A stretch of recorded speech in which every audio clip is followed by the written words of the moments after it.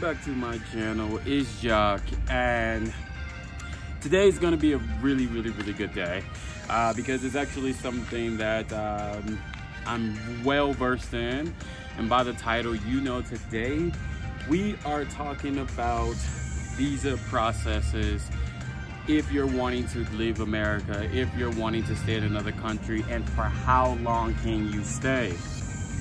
A lot of people have asked me a lot of questions. Big shout out to Tim. Because of Tim, we had a conversation that was on the internet yesterday on Facebook about my last video, Idols. And he was telling me that I was one of the first people that he personally knew that lived abroad. He has always wanted to live in South Africa or Africa in general, and that he just didn't know the processes of actually doing these.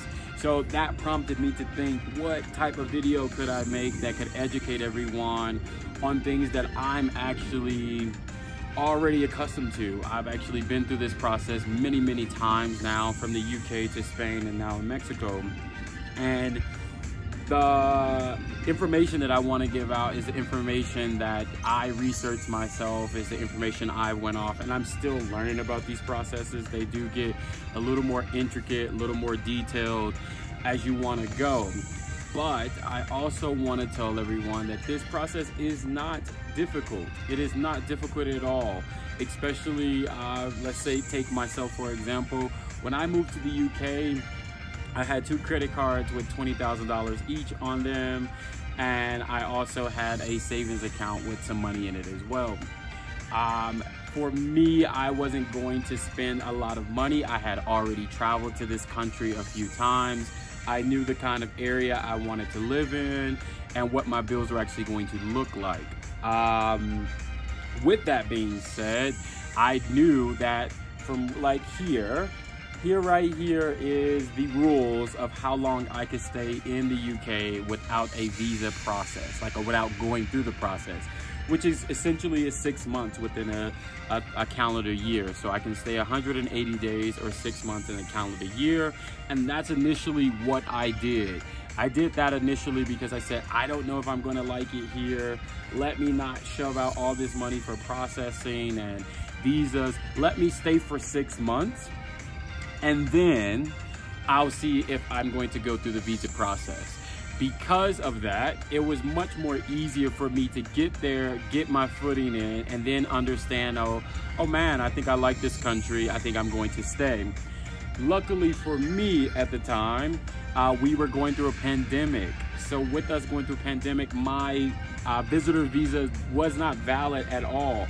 So it didn't stop until the pandemic was over, which allowed me to stay within the country for, I think approximately, it was a little bit over a year and a half without actually doing my visa process. So that's why that was very important, what you're seeing. When you're wanting to visit these countries, if you're not wanting to stay a long time, that power of the American passport it's very powerful. You can stay in some of these places for the exact amount of time that you want to. So if it's for 6 months only, sometimes you don't have to go through the visa process at all. It just means that you can't work in that country, and it means that you can't collect money in that country. You can use your own money to live in that country, and you can even, you know, rent an Airbnb for 6 months, but you can be in that country legally for 6 months. After 6 months is when you jump into immigration problems. When you're talking about how much money you need when you're going to these countries, I usually tell everybody this: go into the converter app and try to figure out what your money is compared to theirs. If you're getting a big rate, like say for instance, in Colombia, my dollar is going to stretch much farther than it would in the UK, or that it would stretch in Europe, because the dollar and euro is more, and a pound is more than a dollar. But if you're thinking about places maybe like South Africa or Africa in general, sometimes your dollar may stretch a little bit further.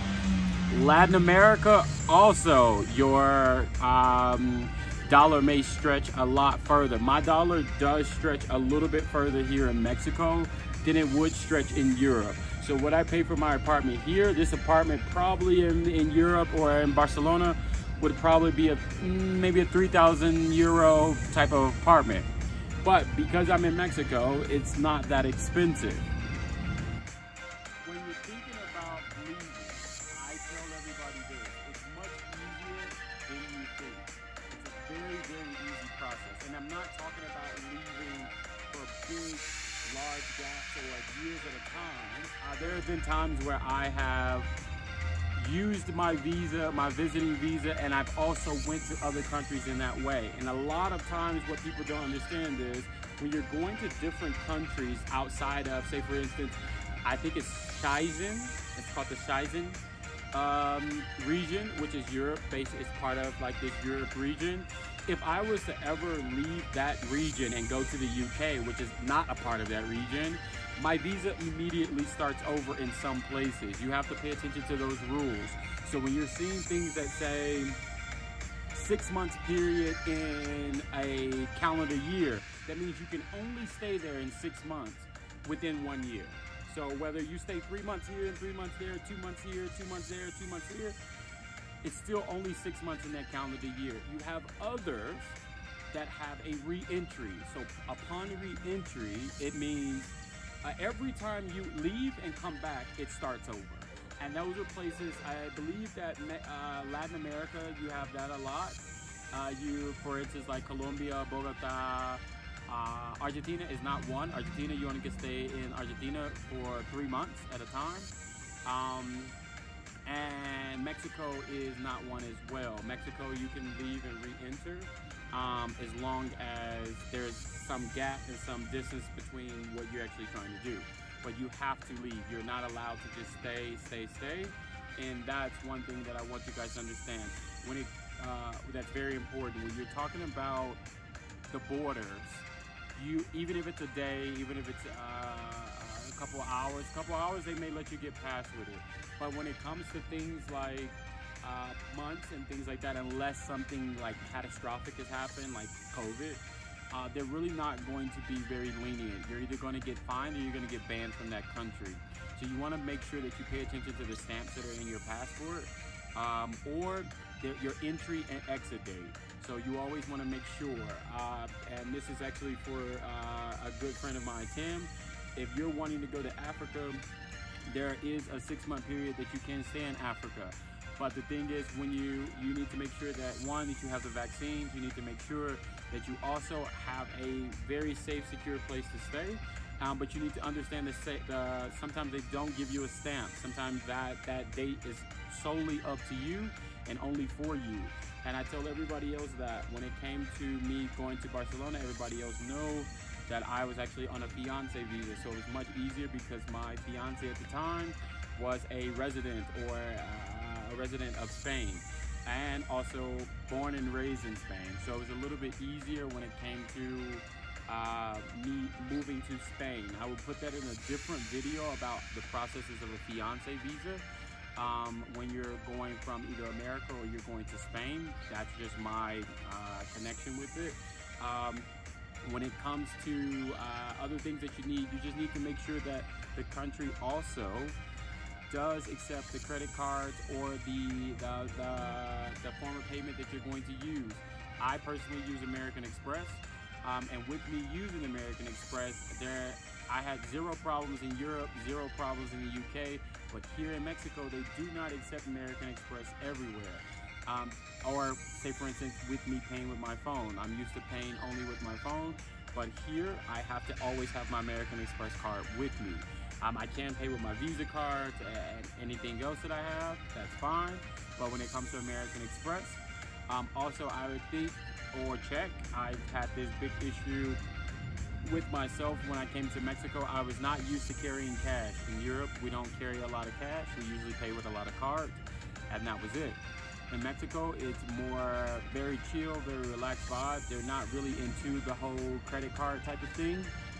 And with that being said, you have to take cash out often. I usually take out anywhere from $100 per week, and that lasts me for the entire week of like little things I need to get from the market, meats, veggies, things like that. Unless I want to go to a place like Walmart or Soriana, La Comer, and then it's a little bit different. And that's just something that's very important. I would think that you always have to make sure that you have enough cash and that you can buy the things that you need to buy. Last but not least, this is a very important part for anybody wanting to leave or travel to another country for months at a time. Please always research where the embassy is. It's not for a safety thing, but if anything can happen, you can lose your passport can rip, anything. And you want to make sure that you know the rules for when it's time to leave. I have definitely had to renew my passport before, only one time, which was a very easy process. I renewed it in Barcelona. I went to the embassy suite. I went to the embassy and they gave me my passport the same day. I had the old one, they gave me the new one. It was no problem at all. And that was really, really, really easy. I think I'm going to make a couple more videos about this process of living in a different country and how it works and what really goes into doing it.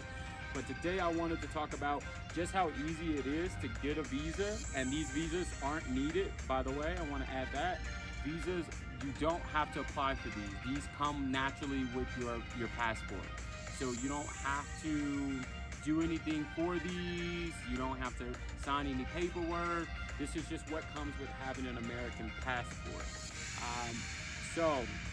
And that's going to actually be my next video, is the application process of getting a passport for those that do not have them.